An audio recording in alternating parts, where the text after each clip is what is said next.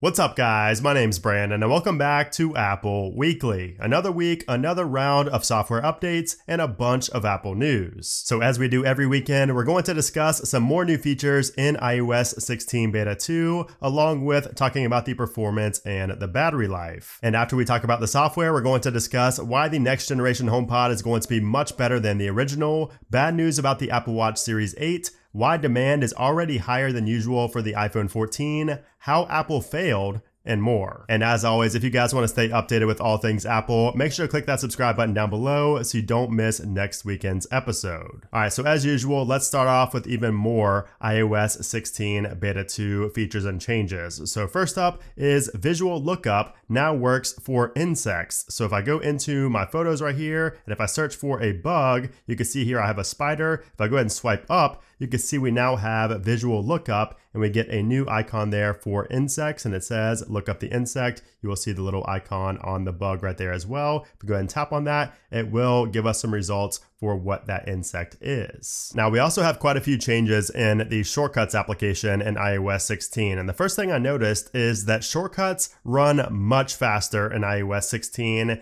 and specifically here on Beta 2. So I'm gonna go over to my shortcuts here. I'm gonna go to my view battery cycle and I'm gonna do it on iOS 15 here as well. And by the way, you'll see some differences here that I didn't mention in my original What's New video. You could see on iOS 15, it would show the amount of actions underneath of the name of the shortcut. Now on iOS 16, you don't get that, so it looks a lot cleaner, not as cluttered. All right, so we're gonna run the Apple Frames shortcut right here and take a look at how much faster this shortcut runs on iOS 16 compared to iOS 15. And like I said, I did also notice a boost here in Beta 2, but take a look at this. Still waiting on iOS 15, still waiting.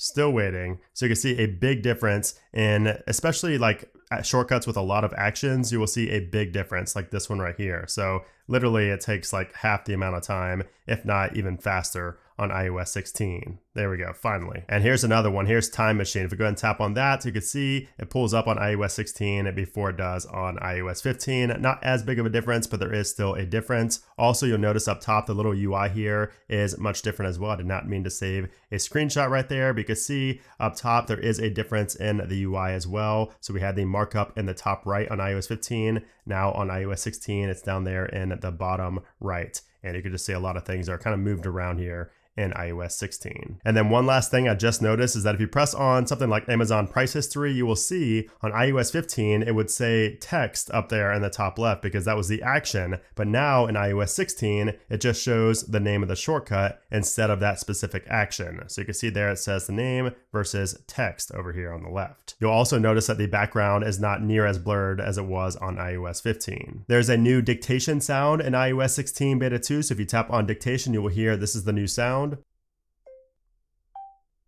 Now, if you were typing out something and you wanted to find a specific word, every single time it showed up in a document, normally you would go to the three dots right here and then go to find in note and search for whatever you want to search for. But there's another way to do that in iOS 16. So if you select that word right there and you scroll down a little bit to find selection, it will pull up that menu right there. That way you don't have to type it in when you go to the three dots right here and then go to find in note. So just a quicker way to do that. In the weather application, you will now get this new little pop-up that says tap for more detail, see hourly weather for the next 10 days. So you will see that. I got it when I changed cities. So it wasn't like I hadn't used the feature before. I just changed cities and it showed me that new pop-up. And then speaking of weather, we also have something new here. So you can actually see that live right here. I haven't even touched it. So you can see it's still there. But if you go to the day right here and you go to your precipitation, so if you go to rainfall, you will see that we now have different types of precipitation or rainfall down here. So we have rain, sleet, mixed precipitation, and snow. So now it will break it down. If it's snowing somewhere, if it's snowing at one part of the day and raining at another part, it will show that because it's color coordinated in the graph right there. So it just breaks it down for a much more precise, view of the weather. And if we head back into Safari and go to a shared tab group, you can see up in the top right, we now have little avatars for the people we are sharing that tab group with. Whereas before it just showed code, that little blue icon right there. And if you tap on that, you will see a difference here as well. So it's just laid out a little bit better. We have some blue in there. And if we go to manage shared tab group, you can see the interface now takes up the entire screen. Whereas on beta 1, it just was this little pop out. You could still see like that tab group in the background with everything kind of grayed out. But now it takes up the entire screen right here. It just looks a lot cleaner in beta 2. You also have copy link now. That was not there in beta 1. And if you go to share options, you now have an adding people section right here. If we head into the home application, we have a nice little hidden feature here. So if you go and haptic press on one of these icons right here and go to edit home view, it puts you in jiggle mode. But if you tap on it, you actually now have the option to resize that specific element. So for instance, I can shrink this a little bit right there, and I could do that for any of these. If I want to make this one bigger, I could just tap right there. If I want to make both of these big, I could do that. You can see right there, you could change between two different sizes for these little sections here in the home app, which is pretty cool. It gives it more of a custom look. You can kind of customize it to how you like. In the watch application, we have a few changes to the preview of the new watch faces. So for instance, you can see here for lunar, it now shows a darker image than it did in beta 1. Playtime, we have some different colors. We have some greens and some blues in there. For astronomy, you can see slightly different there as well. Portraits, we have a different image, a different girl there. And for modular, you can see the gradient is kind of flipped. And you can kind of see the differences better here under astronomy for the Earth and the moon. You can see just a different preview image right there. And then one other thing I wanted to mention, and it's not related to iOS 16, but Apple did just launch their Apple Community Plus program, at least to the public. This was pretty under wraps beforehand. It was only for select members, but now this Apple Community Plus program basically gives you perks for engaging and posting helpful things on the official Apple forums. So it is by invitation only, as you can see right here. And the rewards aren't really mentioned. It just says that you get access to special perks, white glove experiences, and more, but it's not very specific. But this is pretty interesting if you are active in the community and you like to help on those forums. Now, as far as bugs go, I don't like to spend too much time talking about the bugs because you guys know it's an early beta, they're expected, but I did want to mention a few things. And the first one is that sometimes when you go into a sleep mode, if you go into your sleep focus mode right here, your notifications will become kind of opaque. So it's not happening right here. It is a bug, but sometimes they will be kind of faded and less opaque than they should be. And that is definitely a bug that is not intended because it doesn't happen every single time. But that is one thing I noticed when you go into a sleep mode. It happened to me like once in the past week. And then also if you were to delete a stock application like your weather, you would not be able to install it again here in beta 2. So this is one thing that Apple mentioned in the release notes, and they said that the bypass to this, or the workaround, is to connect to Wi-Fi and try installing it. But quite a few people have said that once they remove like the weather application or the clock application, they're not able to reinstall it at all. And then I've already mentioned all the other previous bugs I've been facing here in beta 2 in last week's Apple Weekly episode. So none of those are any different here. I have still been facing most of those. And of course, the Apple Music is one thing I have noticed has improved a lot since beta 1. Apple Music would crash a lot in beta 1. It's not as bad here in beta 2. It still does crash every once in a while, but it's not near as bad. I know some people also have banking apps that are still crashing. Again, that is up to the developer of that application. A lot of them do work, but some of them will not. That is intended. You know, that's how it works pretty much every single year. People have issues with banking applications. So that's always one thing to keep in mind. But yeah, anyways, moving on to the performance and the battery life, nothing has really changed since I talked about this last weekend. The performance, like I mentioned, is pretty good. I mean, there are crashes. That's not really something I would consider performance. That's more of like a bug, but the overall performance is actually pretty good. I mean, I think it's much better than iOS 15 was at this stage, even iOS 14 or 13. I think this is one of the best I've seen in terms of overall performance, really, and battery life. And I mentioned this on Twitter as well. We were, kind of told that iOS 16 would be this buggy mess that would be released later than usual, like the public beta would come later than usual, but it's really not been the case for me or most of you guys. It's been pretty good. So I really don't have too many complaints about the performance or the battery life here in iOS 16, at least on beta 2. Beta 1 was a nightmare. Beta 2, much, much better than beta 1, both in terms of performance and battery life. All right, so now let's talk about what is next for Apple. So we are officially in July.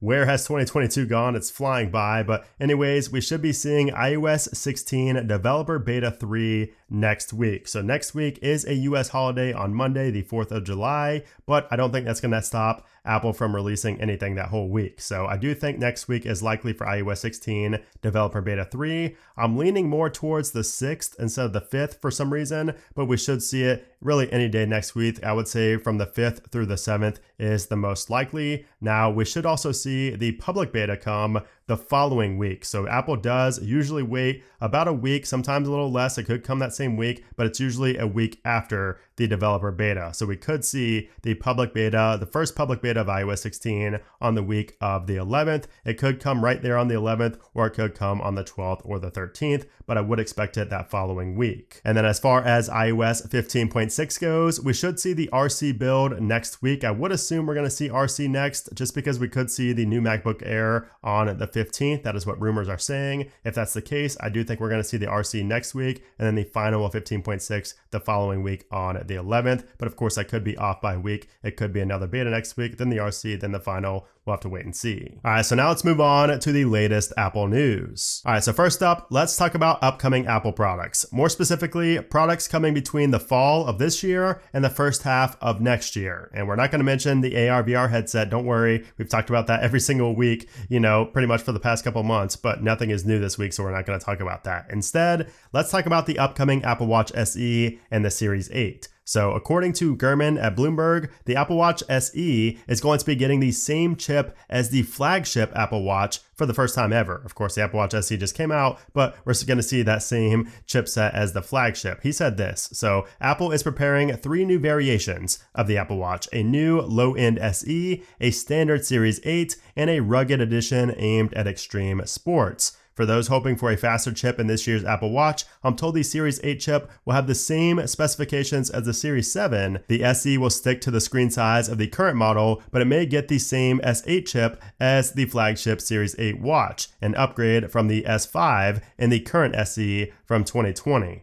So that would be a huge upgrade for the SE watch, especially if it sticks to that same price point, which Gurman says it could take the price point of the Series 3, since that of course is no longer being sold by Apple. And then for the Series 8, as you just heard, the chipset inside is looking like it's going to be the same as the Series 7. And if you remember, the Series 7 also had the same chip as the Series 6. So basically Apple hasn't upgraded the chipset inside of the Apple Watch, the flagship Apple Watch, in 2 years. And that's pretty strange, and kind of makes me already begin to think that the Apple Watch SE is going to be the best value of the bunch. And then let's talk about the next HomePod as well, which, funny enough, this report came out right after I tweeted about wanting a new HomePod soon. So this same report says that a new regular-sized HomePod is coming in the first half of 2023. So it says this: the HomePod, codenamed B620, will run the same S8 chip coming to the watches and will be closer to the original HomePod in terms of size and audio performance rather than a new HomePod mini. The new HomePod will have an updated display on top, and there's even been some talk of multi-touch functionality. So not only are we getting a new big HomePod, but it's also going to have a display up top. That is going to be so much better. It's probably going to be cheaper as well than the original HomePod. Even with inflation and everything, I cannot imagine that going for another, $300+. So I think it's going to be cheaper, and it's going to be so much better. So I cannot wait for this new HomePod, especially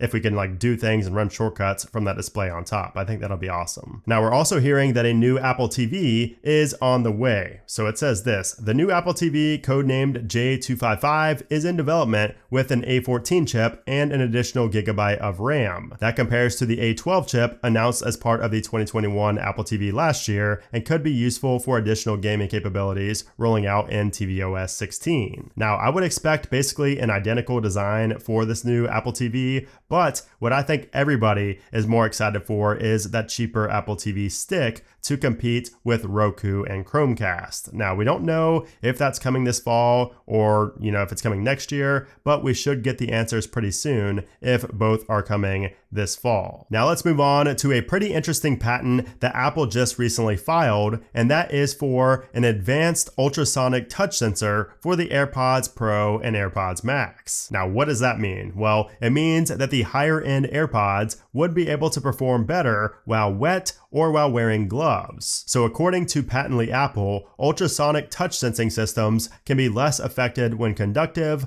electrically floating liquids like water droplets or insulated objects like gloved fingers come into contact with its touch-sensitive surface. And you could read the article, I will have it linked down in the description below, but it does get pretty technical, but this sounds awesome, and it sounds like something that will take the AirPods to the next level, but we're still likely at least a couple years away from this. I would not expect to see these sensors on the new AirPods Pro 2 coming later this year, but it should get you hyped for the future of AirPods and what they can do. And then let's talk about how Apple failed. More specifically, how they failed to develop their own 5G modem after working on it for the past several years. So here's what Ming-Chi Kuo recently had to say. My latest survey indicates that Apple's own iPhone 5G modem chip development may have failed, so Qualcomm will remain the exclusive supplier for the 5G chips in 2023 iPhones with a 100% supply share versus a previous estimate of 20%. He continues by saying, I believe Apple will continue to develop its own 5G chips, but by the time Apple succeeds and can replace Qualcomm, Qualcomm's other new businesses should have grown enough to significantly offset the negative impacts caused by the order loss of iPhone 5G chips. So basically, Qualcomm will now supply 100% of the chips for the 2023 iPhone models rather than just 20%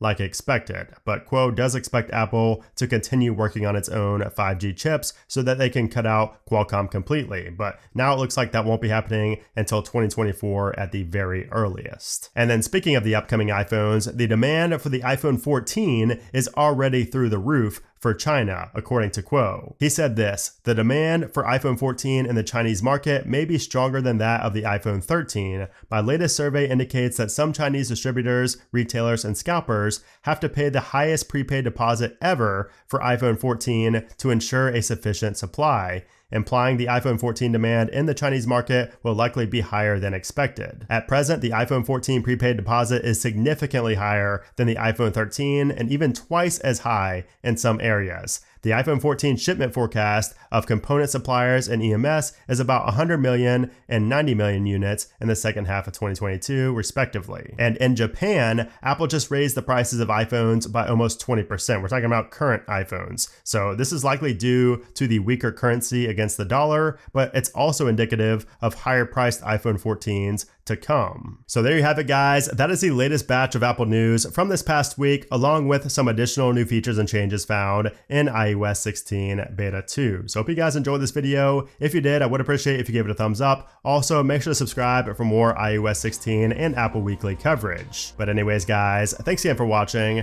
and I'll see you soon.